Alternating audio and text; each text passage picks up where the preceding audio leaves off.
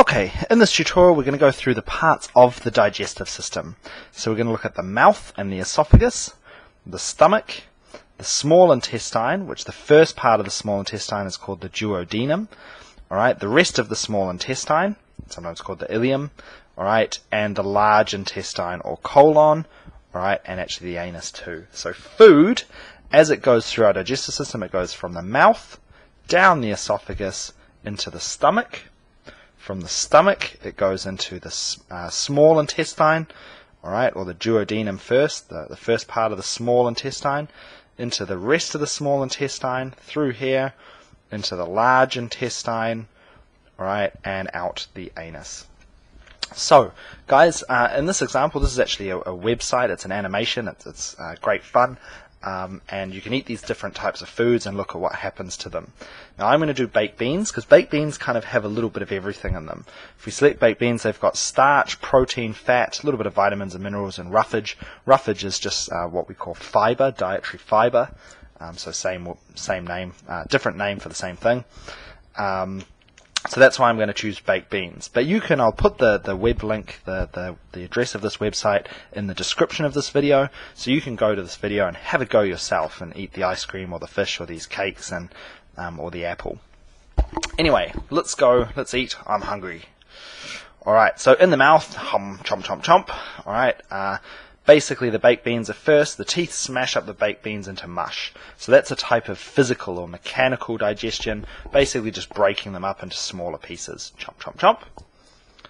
Now, in the saliva are special enzymes. These enzymes are actually called amylase. And this amylase, the special enzyme, helps to break down the starch into its chemical components. So starch is broken down into sugar. So just a tip, something that might even help at the senior levels, enzymes often end in A's. If you see the A's on the end, it's an enzyme. So amylase breaks starch into sugar. Now the mucus is also really important because it helps us to swallow the food. You'll have, if you've ever swallowed a chip and it was still quite dry, you'll know it gets caught in the throat and it feels really awful. So guys, making sure our food is nice and moist helps us to swallow it without, scratching the sides of our throat and our esophagus. So in the mouth we had physical digestion, breaking it up into smaller pieces, and we also get chemical digestion, the enzymes breaking up, the amylase breaking up the starch into those smaller glucose particles. Alright, now we go from the mouth down the esophagus. Now food doesn't just fall down the esophagus like it looked like there. The esophagus actually has muscles in it that contract, squeezing the food down the tube, down the esophagus. They squeeze, those muscles contract in a sort of like a wave-like pattern, or like if you could imagine squeezing all of the toothpaste out of a tube of toothpaste, just starting at one end, squeezing and moving your hand along. That's how it kind of works. Sort of the food gets pushed down by muscle contractions that move down the esophagus. So that's what pushes the food down. You can try that out. Try eating something upside down. You'll find it actually works. It's not really a big problem. The body can handle it because it's actually pushing the food down. It doesn't just fall down into the stomach. Cool. Once we get into the stomach, what happens here? Well, in the stomach, firstly, the food gets mixed with digestive juices. So this is the stomach churning. It's kind of contractions are helping to mush up the food and mix it. And again, that's a type of physical or mechanical digestion. And it smushes up the food and helps mix it with those digestive juices. Now the digestive juices contain enzymes and acids which help break down foods, especially proteins. So the enzymes that break down proteins are called proteases. So the A's, remember, is the sign that it's an enzyme. Protease is the enzyme that breaks down protein. So a whole bunch of proteases help break down the protein into its chemical components. So again, we've got physical digestion, the churning, and we've got chemical digestion, the protease enzymes, breaking down the protein into their chemical components into amino acids. So there we go, enzymes breaking the protein into its amino acids. Once the food has sort of been digested, once it's ready to move on, there's actually a little sort of gatekeeper here, a little sphincter. It's called the pyloric sphincter, and basically that relaxes, it opens up to let the food move through. Now you don't need to know the name of that one, but there's a muscle there that relaxes to let the food through once it's ready. Alright, through we go. Okay, so from there into the duodenum. The duodenum is the start of the small intestine. Alright, in the duodenum. So in here, basically, digestion still carries on. We still finish off the last parts of digestion. So in the duodenum, a whole lot more enzymes are added to help break down any of those food particles that aren't quite broken down all the way yet. So we've got protease enzymes that break down the protein into amino acids. We've got the amylase enzymes that break down starch into sugar. And we've got a lipase, like lipase enzyme that breaks down lipids or fats into their chemical components, which are glycerol and fatty acids. So here we go. Enzymes, the amylase breaking down the starch into sugar. The proteases broke down the protein into their amino acids. And then here, the fat. Firstly, we have the stuff called bile. So bile is something that's added from the liver. In the liver, we've got a special part of the liver called the gallbladder. Now, you're expected to know this one, so pay attention. In the liver, there's a special part of the liver called the gallbladder that secretes bile, and it adds it into the duodenum. And the bile essentially acts as a detergent. Just like when you're washing dishes, detergent helps to break the fat up into tiny little droplets. So the bile secreted from the liver helps, in the duodenum, helps break down the fat into little tiny droplets. So you can see here the bile breaking up the lipid into tiny little fat droplets. Now we get enzymes, fat enzymes, which are called lipases. So just run through those enzymes again. We had amylase, breaks down carbohydrates into sugar.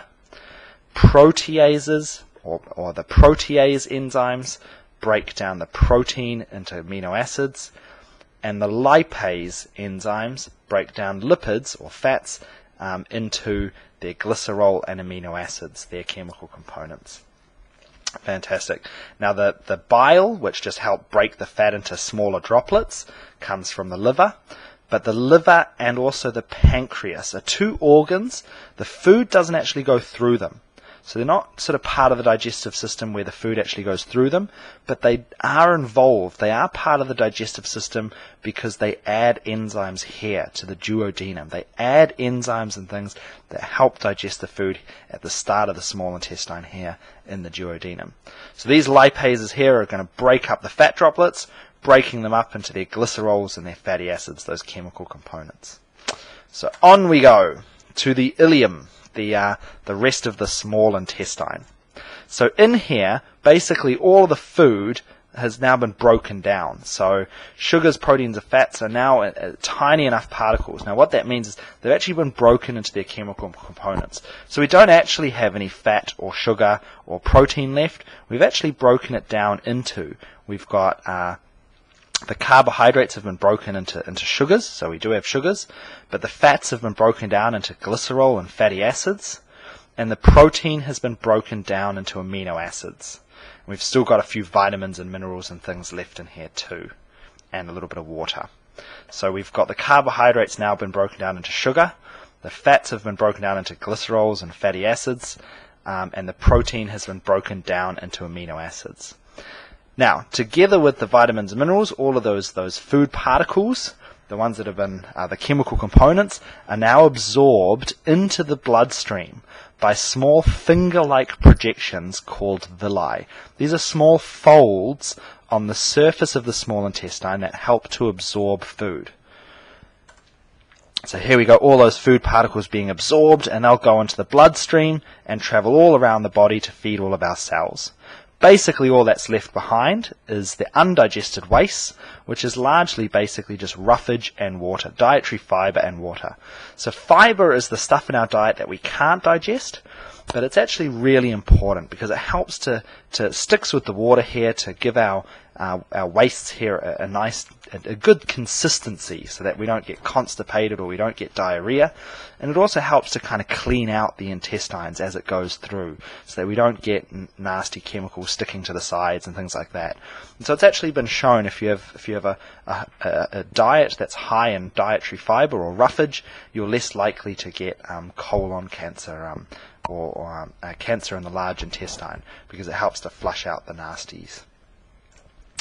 Alright, so on we go from the small intestine through there, all that absorption, absorbing all those nutrients into the bloodstream, and then here in the colon, well, what's left, really? Don't we just get rid of it now?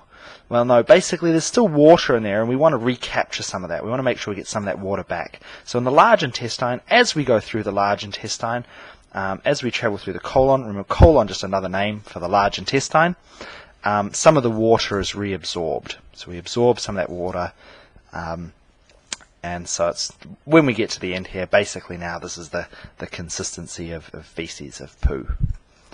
So through the large intestine, absorbing some of the leftover water, and then in the anus is basically what remains is basically the indigestible solid waste, mainly fibre, but some other few bits and pieces in there maybe that we couldn't digest, and they build up in the anus or in the rectum here.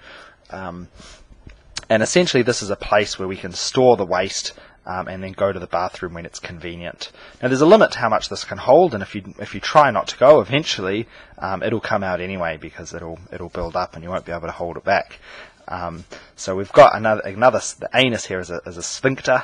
It controls the exit of the wastes, and it's largely under voluntary control. We can kind of control when we release the wastes, but it's also partially under involuntary control, which means that if we don't listen to our body and we don't go, eventually it will take over control, and it will go whether we want to or not. So the last step here is basically the waste is pushed through the anus, and that's basically when we go to the bathroom. So that's it, guys. That's the journey through the digestive system. Alright, so back to the start here. Our journey from the mouth, down the esophagus, into the stomach, into the small intestine, the duodenum. This is where enzymes and bile are added from the pancreas and the liver. The gallbladder, part of the liver, adds the bile, which just helps break the fat into smaller droplets. Alright, it's also where we had enzymes that break down the proteases, which break down the protease enzymes, which break down proteins, the lipase enzymes, which break down lipids, the amylase. We've also got that in our saliva, but the amylase, which breaks down the carbohydrates into sugar. Alright, and the small intestine here is where the food is absorbed into the bloodstream.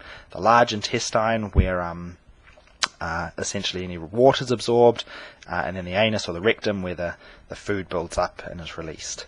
So go check out this website, have a go yourselves. It's lots of fun, and it'll help you learn for your test the different parts of the digestive system.